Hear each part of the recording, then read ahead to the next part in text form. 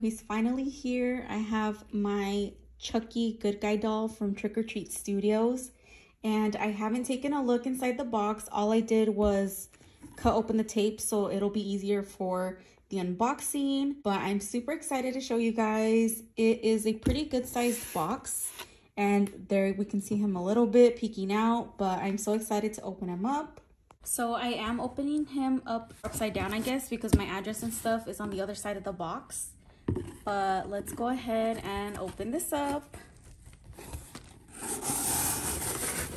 Oh my goodness. Let's go ahead and take him out of the packaging.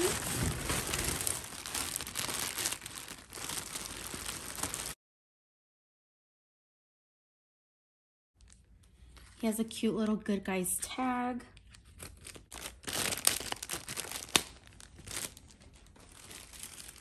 He also has these little plastic bags covering his shoes. So honestly, I am so in love with him. He is adorable. I actually thought he was gonna be smaller than this for some reason. I don't know why. I didn't think he would be as big as he is, but I love it. I love the little outfit, his little outfit, the little Good Guys logo on the bottom. And then he has the cute little Good Guys shoelaces.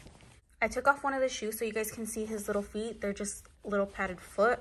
I kind of want to put some cute little white socks on him.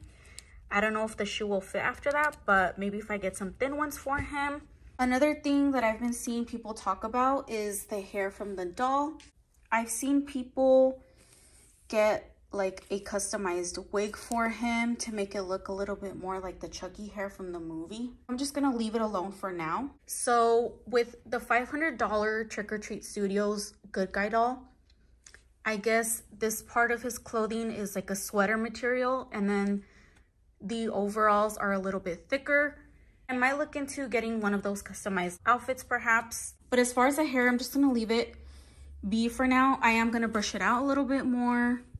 I love the color, and it is a little bit long, but like I said, I'm just gonna leave him like that for now.